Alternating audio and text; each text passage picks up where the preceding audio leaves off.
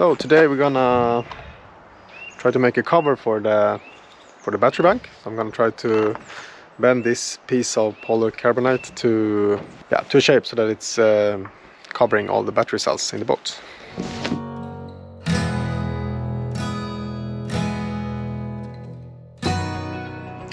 Okay, so the bending is done. I think it turned out pretty good. We won't know until we test it back at the battery bank, but I think it will be a good protection. So now we're gonna see if this plastic cover fits, right? Good that it's a bit flexible. This would be really nice. I think so too. And then this is the space where for the BMS and BMS and other stuff, yeah. It's really good protection here.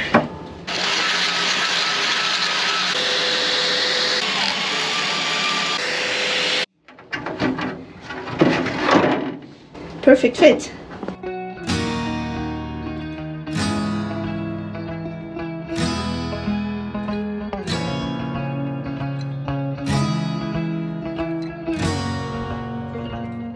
And we also, or you, I haven't done that,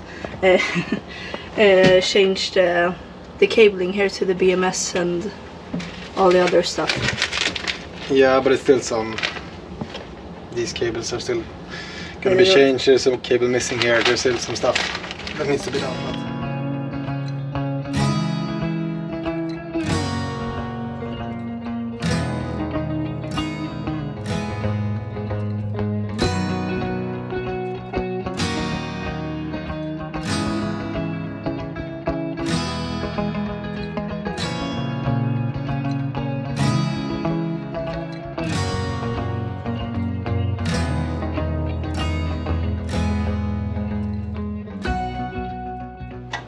So we updated some more cables. It's starting to looking really nice. Except some few cables still need to be changed. Yeah. So now we're satisfied with the cabling for now. It's time to test it. Yeah, it's time to run the capacity test. So let's start up. We charged them yesterday, so they should be pretty much fully charged already. Yeah, we're just gonna top them up before we start the discharge circle. I guess this one should start up now as well. But we're only gonna use this one for now because this one is the only one that we have hooked up to the system. This one just has DC power. Okay, so let's just wait for the system to start up here, and then we can run a short cycle and make sure that the smart shunt synchronizes at 100%, and then it actually says 100% already. Should we charge it up? Yep.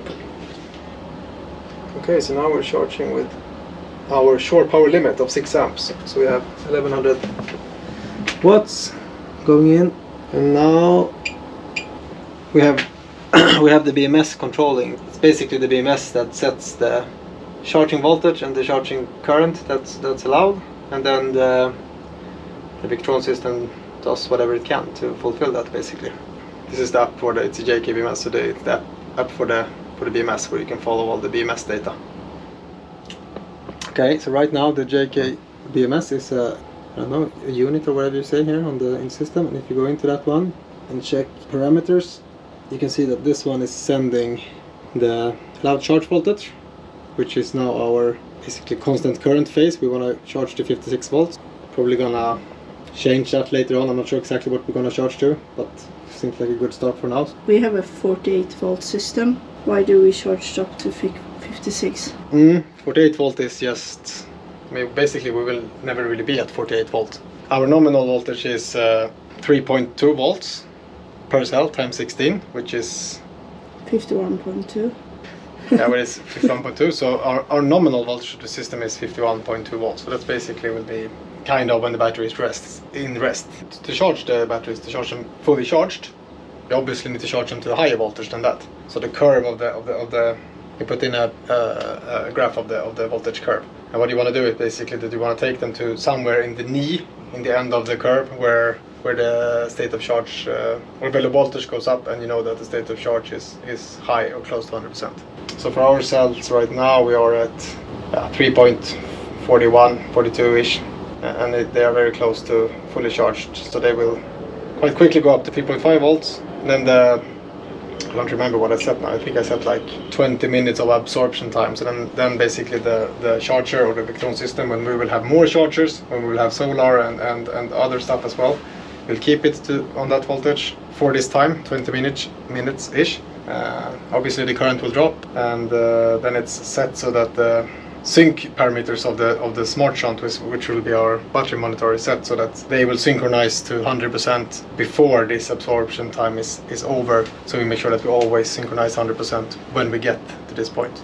And then we will go into float. And normally you don't really float these type of batteries, so this is more of a voltage that's where they are at rest. So we don't, let's say that we are in the afternoon, we are fully charged already. There's still sun outside, but we don't want to use our battery to power the boat, and we want to use the sun, but we don't want to charge the batteries. So then we just put them on the level where they basically we output the same voltage from the chargers as the batteries are in rest, basically. So let's see. Soon we are fully charged, and then we can start to discharge. Cool. Okay, so we are close to fully charged now. I actually increased the charge voltage to 3.6 volts per cell now, just for this test to really fully charge them. We're probably going to charge them later, lower voltage later on. But yeah, so we are at 57.6 volts, a little bit more, and the current has dropped to 2.3 amps. So we are definitely fully charged and ready to start the test. So we will disconnect our simulated shore power, like that. Okay, so now we're down to our standby consumption. Okay, so let's hook up our load then.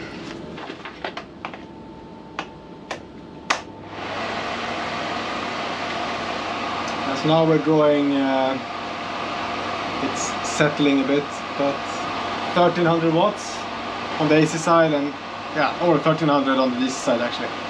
24-25 amps. Our expected capacity is around 15 kilowatt hours, so this should take a little bit more than 7 hours then at 2 kilowatts load. So that's quite impressive actually. And you understand that it's a lot of stored energy.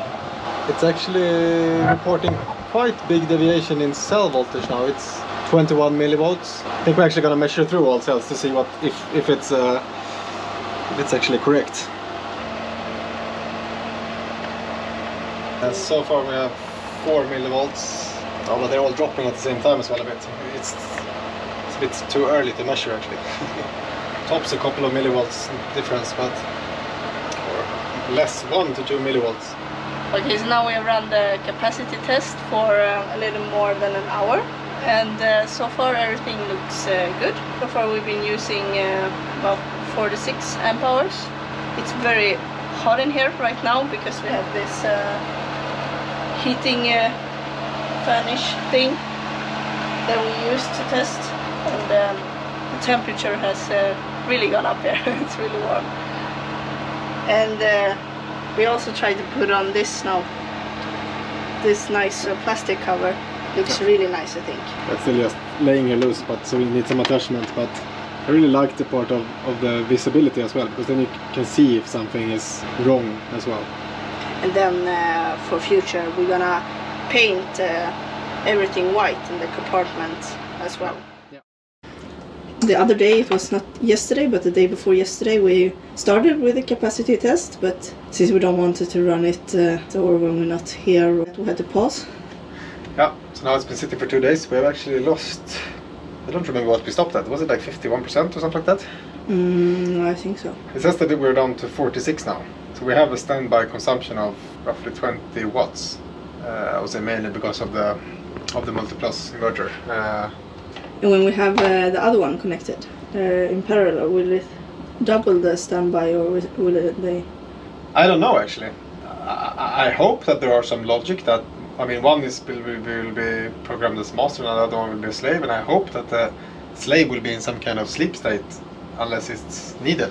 But But I don't know that. I haven't found anything about that in any documentation. I just assume that it should be possible to have it that way, but we'll see. Time will tell. But let's connect the load again. Yep. Okay, so now we're back to roughly 2 kilowatts of discharge. So it should take like a little bit more than 3 hours to discharge to zero. So we are at around 15% state of charge, assuming that we actually have a little bit higher capacity than what the battery cells are sold as. So they are 280 amp hours nominal, but a lot of reviews online and tests shows that they actually have more capacity than that. So we have actually set our settings from now to 310, just to make sure that we can actually really capture all the amp hours that we have, and then we will adjust the settings accordingly after this test. But it shouldn't be that much left now, depending on what capacity I actually have, but somewhere around an hour to go. And it's getting quite warm in here now. It's like close to 30 degrees. It's super hot. Yeah, kind of being like a tropical test, as the ambient temperature is way warmer than what we normally have in Sweden. So now we're closing in. Yep, we are at the cell voltage of 2.75 now. We're still discharging with 2 kilowatts, so it's gonna we're gonna hit the under voltage protection very soon. So far we discharged 291 amp hours, so that's really good. And the all cells seems very even. We have 150 millivolts of. It clicked. Yeah, that one is complaining about low voltage now. Low battery. Yes, it is. Did we say what the limits was? It was 2.6, right? Yeah, that's what we have set now. Yeah. Now it's really one that will drop really soon now. Yeah. Now it should have dropped, right? Woo! That was it? That was it. Okay, so now we got out 292 amp hours. Yeah. From the battery. So I guess the capacity test is now done. Yeah, 292 amp hours. Next step with the battery is to connect the second inverter. The first next step is to charge it up a bit here now, because we don't want to leave it undischarged. Then we're gonna connect the second inverter. And yeah, after that, sometime in the spring, we're gonna start taking this apart in this mock-up compartment and put it back in the boat. Or not put it back, put it in the boat. Also because there's gonna be some more cleanup with the wirings and stuff like that, just to make everything nice and tidy. Paint it.